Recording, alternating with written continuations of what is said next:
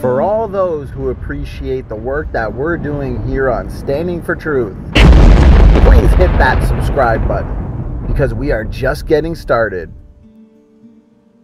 Great. Exactly okay. a minute. Awesome.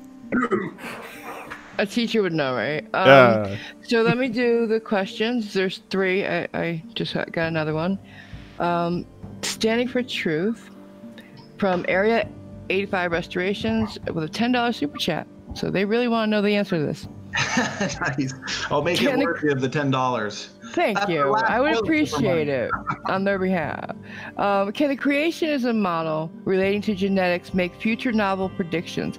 If not, nothing you have said during this debate, the entire debate, means anything because evolution has made these predictions. Oh man, such a good question. I could probably go on for 3 hours about the predictions. Oh no. I'm gonna make it.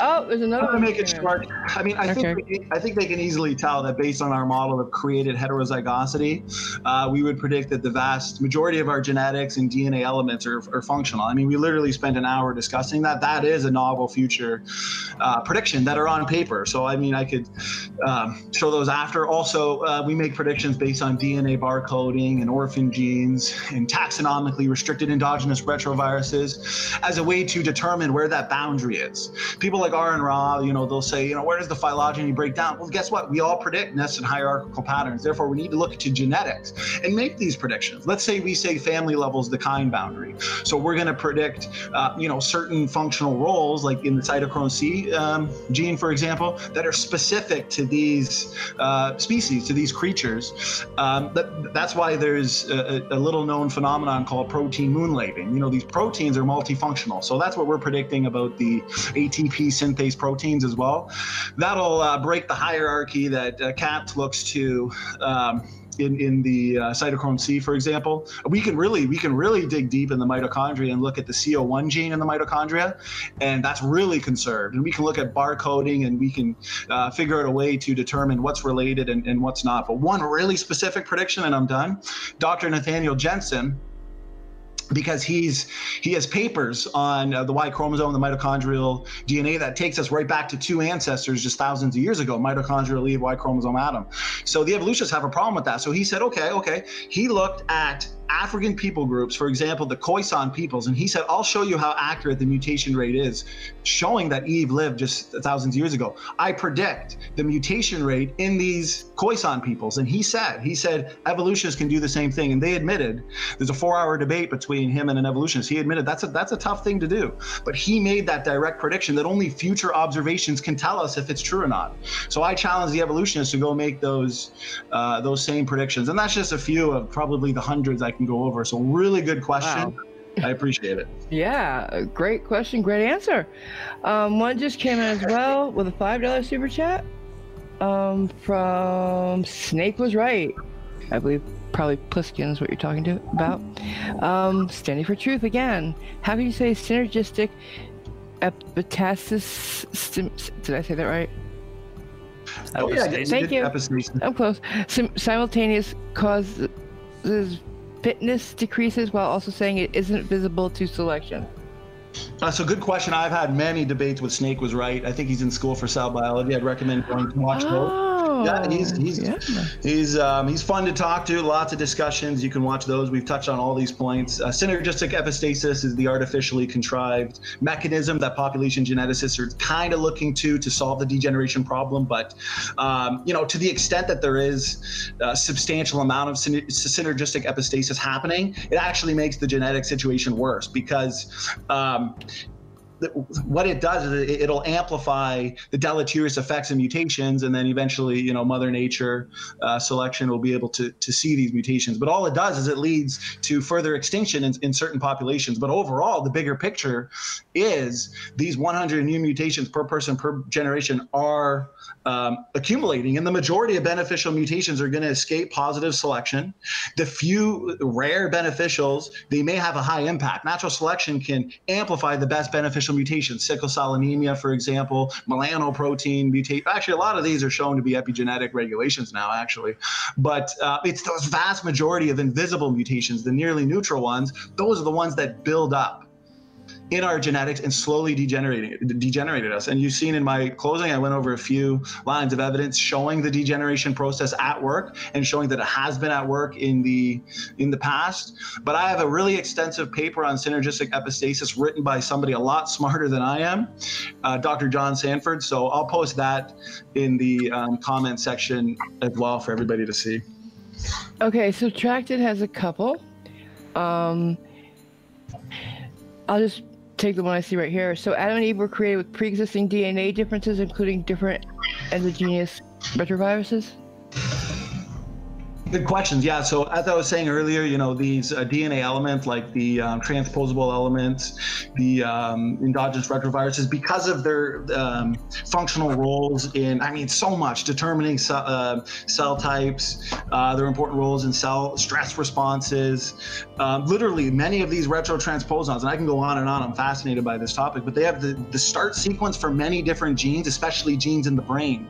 And these jumping genes can jump around the genome, turning on and off genes, performing functional roles. Like, we're just beginning to understand the level of genetic multifunctional. The genome is nested, and as far as I'm concerned, regarding the knockout test, the tests done based on mutagenesis, we understand less than 1% of the genome. So yeah, these ERVs were created as variation-inducing genetic elements at the start of creation based on that created genetic heterozygosity hypothesis. That's why, obviously, even an evolutionist should be able to say, okay, if that's true, one way to determine if that hypothesis has any validity to it, we need to study the genetics and see if the vast majority of these created units are functional. So I think that's pretty straightforward. Good question, thanks. Okay, last one. Standing for truth again. From our friend Peter Quinn. How do you explain the Habsburg?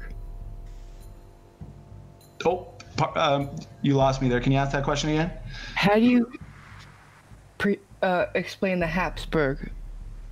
The Habsburg? Does that have to do with, like... I don't know. If you don't know, I don't know. Does anybody know? I'll have to claim it. They might mean the Habsburgs dynasty. They were inbred, I think. Oh. I think that's maybe what they mean. I would say, I always point to inbreeding as a way to show that the evolutionary out of Africa scenario is literally impossible. I mean, there's this near extinction event that reduces the population 70,000 years ago to 2 to 10,000. And for many, many generations, they inbred. Look at the cheetahs today. We got 6,000 that are going to go extinct because of inbreeding and genetic damage. So inbreeding, we would predict. Post-Babel, that's how we explain all these so-called pre-humans, Neanderthal, hobbits, Heidelbergensis, Erectus, Naledi, for example. I'm sorry, I'm sorry, just to clarify, Habsburg royal family, and I think Cliff was right. Thank you, Cliff. Yeah, no problem. Is that in the, is that like, what is that? Is that Y chromosome? Are they looking at a specific, I'm not too sure. I guess it was, well, if it is inbreeding, yeah, if he wants to be a little more thorough. Yeah, I'll send him, you know what, he can send it to me, Peter, if you want to give me more, of a, outlined question, I can send it on to him in email, okay? So, yeah, or you can do this again next time. I want to do the super chats, but I want to also thank you guys so much. This has been great. Before, just in case anybody has to leave before I finish, this has been wonderful, and I thank you both. From the bottom of my heart. I had fun talking to Catz. I want to thank him. I've been looking forward to this one after watching his debate with Hovind, so I appreciate you doing it. No, I've really enjoyed it. It's been a lot better to speak to someone who at least understands a bit of terminology. So are you Are you prepared? Are you? I knew you were gonna say it. Well, you win this time, Marvel Girl. This one time.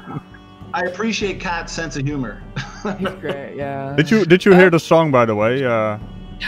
Yes. Of course. Can we play it on the outro, Raj? Can you do that? I'll have to change. Yeah, making me do work and shit. Maybe before the outro. Before the outro, just add it maybe somehow. Thank you. Yeah, I can throw it in the window. Hey, Mark, are we gonna read off the rest of the super chat? Yes, we are reading off the super chats. I'm gonna start with Mistake Not with 10 pounds. That's pounds, right? Yeah. Argyle says hello. Thank you. Hi, Argyle. Go ahead, Cliff. You gonna do the next one? Yeah. So Crafty Tequila for €2. The Catz wins. Debate over. And that's a raffle emoji. Now I'm gonna cry myself to sleep. Your chat's so mean. Again, Crafty with €5. The genetics claim that every human stems from Adam and Eve makes as much sense as homeopathy does to medicine. Ooh. Hey, I mean, I gave a number of lines of evidence, including Y chromosome variation. Actually, you should look into the 3 major haplogroups that in mitochondrial DNA that take us right back to Noah's 3 daughters-in-law. I mean, genetics, like I said, rocks, fossils, geography, these things aren't passed on sperm and egg. They're indirect lines of evidence in determining ancestry. I believe in limited ancestry. Catz believes in a universal common ancestry. And the genetics, we can trace it right back to 2 ancestors, Y chromosome Adam and a mitochondrial Eve. And these are based on the empirical method. We're not using phylogenetic evolutionary assumptions to come up with the dates. And these are just the facts. It's fascinating. I would follow that up though with another one from Subtracted, and I'd like both of you to ring in on this if you would. How do you then explain the population growth? Yeah, that's a good question. So from Adam and Eve to now. Actually, that's a really good question because, well, I actually touched on it. But so there's something called the HapMap project, and it actually showed that the genome is young simply based on the chromosomes that we have in the genetic structure in our DNA. For example, we have a lot of large linkage groups still, but every generation we know we experience rounds of recombination, gene conversion. So deep time evolution would suggest that these should all be scrambled to randomness, but yet, these large linkage groups still exist. And there's people like Dr. Robert Carter and Dr. John Sanford that can trace these back to the original sequences. So, that's really fascinating work as well. And the population growth, for example, this new paper on the Y chromosome that suggests the Y chromosome based on high sequence gene sequencing, for example, actually only goes back based on mutations 4,500 years ago to Y chromosome Noah. So he's made predictions based on population growth in not only the Y chromosome, but also the mitochondrial DNA, that if this is true, if our human species only go back 6,000 years ago, we should be able to read the history of civilization off of our DNA. The transatlantic slave trade, for example, or the Roman Empire, the Greek Empire, the Mongol conquest, for example. So some of those predictions have actually come true. I can put those papers as well. And that all has to do with population growth and the history of humanity. So more fascinating work. Catz, you can go ahead. So what was the question about the growth in population? Yeah, how we can be sure that there's we know that we have data saying, all right, at this point we had this many people. So it can't be from Adam and Eve. I don't want to actually say anything because I'm not in debate. Yeah, the growth does go back to Adam and Eve. The closest I can come to that is we can use mitochondrial DNA, and we can use the Y chromosome to trace the movement out of Africa. Mitochondrial DNA, because the mutation rate is so high, it becomes ideal that when we find early humans and we can test the DNA, we can almost like put the mitochondrial DNA mutations next to each other, like you would with fossils, to go from like the most similar to the least similar. We can trace a path, and we can do similar things with the Y chromosome, and we can show the paths that humans took to migrate as they come out of Africa. But the interesting thing is, and I had a paper on this, but we never got to it. The interesting thing is when you actually trace and you age them from the mutation rates expected for Y chromosomes and for mitochondrial DNA, it actually matches up really, really well with the archaeological records that you get as well. I'm waffling now. No, that's wonderful. Thank you. So next one, Cliff, it's your turn, I believe. Yeah. So Anthony Purcell with $5 throwing some shade your way. He says, Standing for Truth failed to present any argument beyond a series of unsubstantiated assertions. He's coming at me. He's coming at me. Well, he is. Like I said, there's a lot of reasons for myself to cry tonight to sleep. But you know what? Just rewatch the opening. I did, and I'm glad that Catz touched on the Y chromosome variation and mitochondrial DNA as well. That's why I talked about like based on high sequence genetics, for example, on the Y chromosome.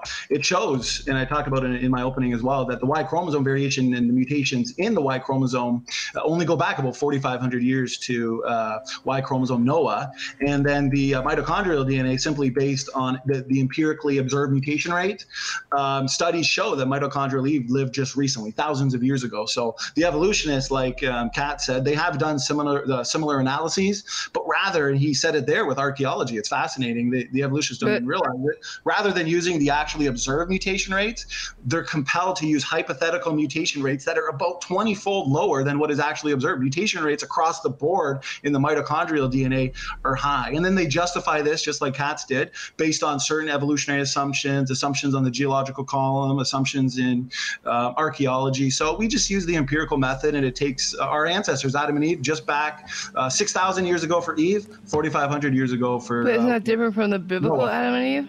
That's totally different.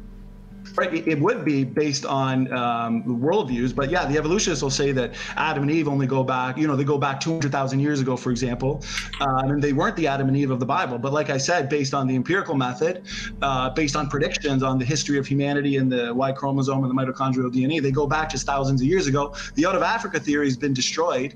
So may I ask if you're a Young Earth creationist? Yes. Yeah. You are Young Earth. Okay, that's interesting. I hope I made that clear in my opening. But yeah, good question. I just want to make sure, because people had asked.